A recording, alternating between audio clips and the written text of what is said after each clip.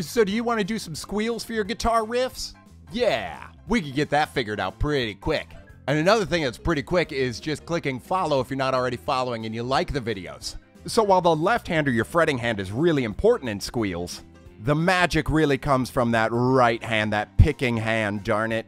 First and foremost, you'll notice my pick. It's really sunk in there. So when you're picking, you're actually picking and then twisting and touching the string slightly and just being off of the string. So it's a real quick touch. And it may take you time to find where the squeal rings out, but I recommend locking into something like the 3rd fret of your lowest string and then starting that maneuver and moving up and down until you start to hear the squeals ring out.